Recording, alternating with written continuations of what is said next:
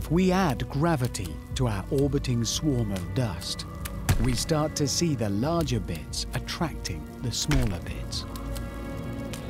Because they are bigger, they have a stronger gravitational pull. The bigger they are, the bigger they get. They start to become rocks, and the larger rocks draw in the smaller ones. In space, a rock just a kilometer wide can grow to a near Earth-sized planet in just a few million years. Around our tower, we can do it in seconds. And we're seeing something really promising. The exciting thing is that even though that process began 4.5 billion years ago on Earth, it hasn't finished.